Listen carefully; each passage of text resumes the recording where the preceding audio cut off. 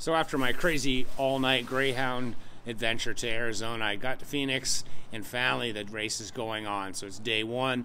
Didn't sleep a whole lot the night before, but it's exciting being out there on the race course with all the legends. And right from the start, you know, Joe Vigis and YIANNIS Kouros were definitely in a battle. And it was just like a heavyweight boxing match just going on for 144 hours.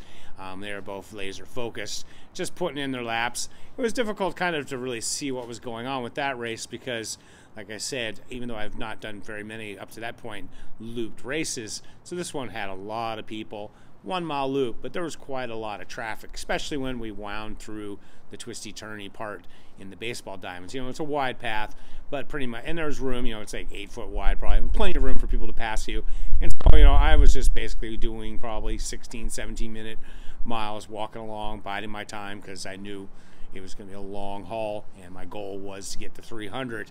And so I'm just kind of cruising along, doing my thing, and we've got tons of 24-hour people and 48 and 72, and especially 24-hour people, they always go out really super fast and are flying around.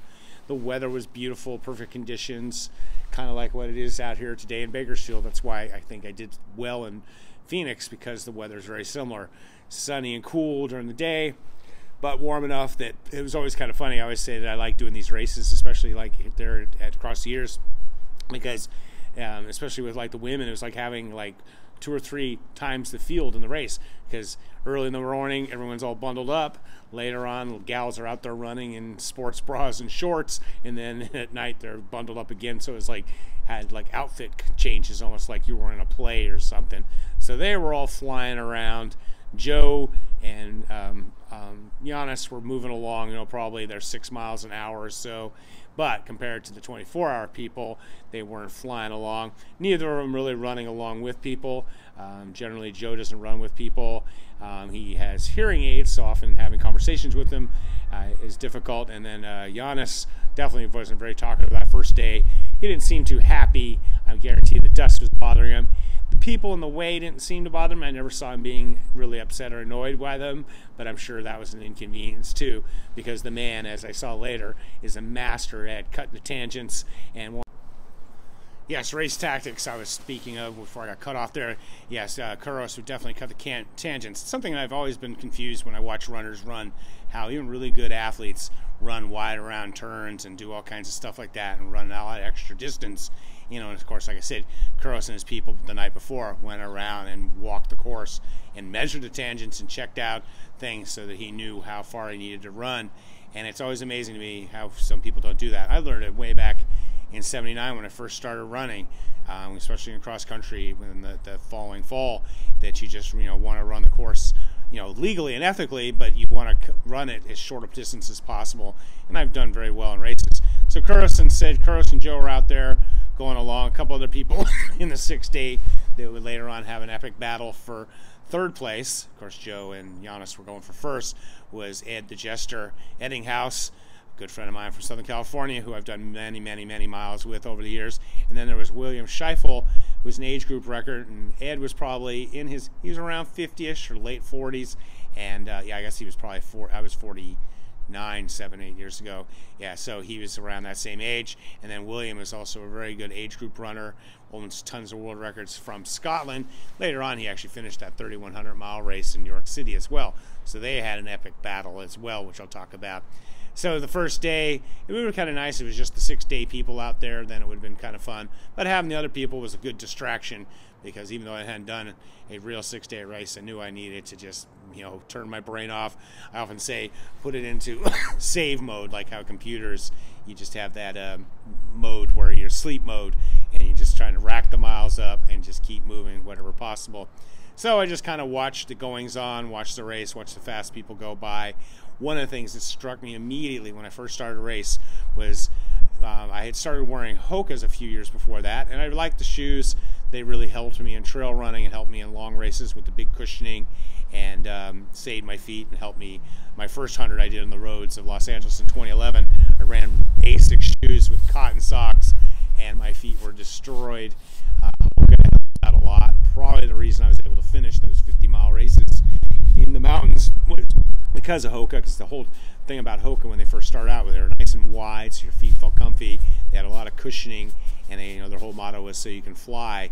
And the guys who developed them were French guys who wanted to recreate downhill skiing on trail running, and so they wanted a shoe that they could just fly down hills. And the shoes definitely helped me on the downhills because I'm pretty slow and bad at it. I'm like a big Mack truck going down a hill in first gear.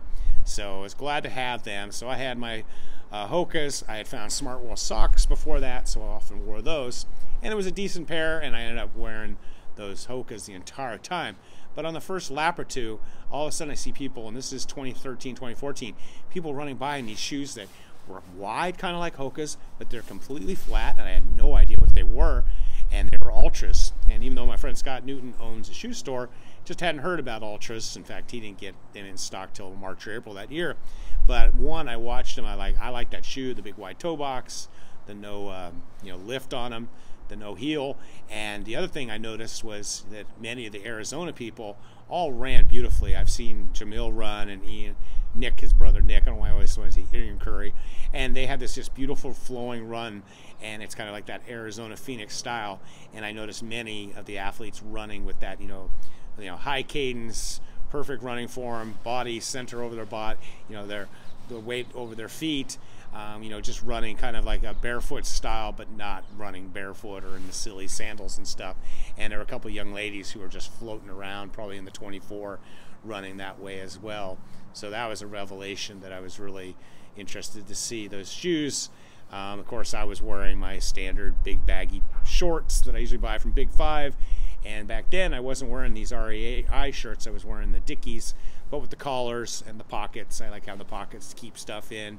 And then I also had every jacket I owned. Thankfully, I started hiking in the High Sierra, so I had puffy jackets. I had a couple other, rain kind of jackets. I didn't have any long pants. I did the whole race in shorts. And after that first year there, I'd been racing for almost 40 years without long pants. The next year, as I across years, I wore long pants.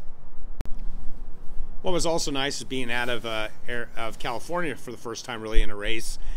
It was nice just to meet new people, and of course the Phoenix running scene is really big with Aravaipa, and all the East Coast people and people from around the world coming, especially since Kouros was there. And so it was nice to just see different people, new people, hear stories. That's when I first started hearing about Vol State, which I will later talk about how I actually signed up for the thing, and just John Price and Mike Melton and so many other guys. Mike Melton now does the timing. Back then, Aravaipa was doing their own timing. Nick Curry had developed a program that was a really good program. Talking about the timing, I really liked that. They had some big TV screen monitors, and it was easy to read, and every time you crossed the line almost instantaneously, you wouldn't have to go far. You could see what lap you were on, how you did, what your time was. And the 6-day race, usually the colors seem to correspond to our bibs. 6-day race had red, and so my name would be in red, so I could see Andy Noise and see my time and my distance. And that was very helpful and handy. You didn't have to stop, you didn't have to wonder. And it was also online, so you could actually have your phone out and be seeing that. And it was interesting. Later on, after I did the race, I would be at races in California and have people come up to me going, "Man, I was getting up in the middle of the night and refreshing and seeing how Kouros and Joe did, seeing how you were doing, and we'd see you walking by the finish line," and really, really enjoyed that. And it was kind of cool. And so I love how we have this kind of coverage in these races. And it'd be so nice, like someday, to have even more. So kind of like how the Spartan races have with people running along, filming them, but like maybe put transponders on us, like they do at Tahoe 200, where you can see people moving the entire time entire race. That would be definitely an interesting thing to do. Spending 6 days, 144 hours with Kouros and Chvijas, one of the things I didn't really ever see them do very much was eat or drink. I know they must have, but you never really saw them doing that. So many other athletes, you see them constantly spending time doing that, or just involved with it with their crew and stuff. And I'm not really sure. Like I said, you never really saw them walking around carrying bottles or food. They were just moving the entire time, especially on that first day. Myself, like I said earlier, I realized that you need to go walk through that aid station, which was completely doable, and just spy and see what was coming up. The race would have a board saying what's coming up for breakfast, what's coming up for lunch, what's coming up for dinner, which would give you some inspiration, be like, oh, cool. Myself, I didn't bring any food to the race. So I pretty much was just winging it on whatever happened to be in the aid station.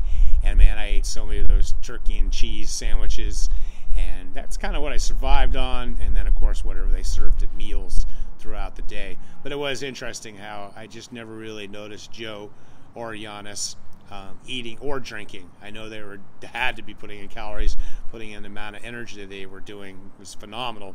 The other thing that was interesting watching is, Joe is a very efficient, smooth runner. In fact, he pretty much, I've never almost seen him walking ever. He's either just running kind of that 10-minute, 12-minute miles, 5-6 miles an hour, or he's taking a break. And he's got great statistician Mike crunching the numbers, and he goes out, does a certain distance, and then he's got time off.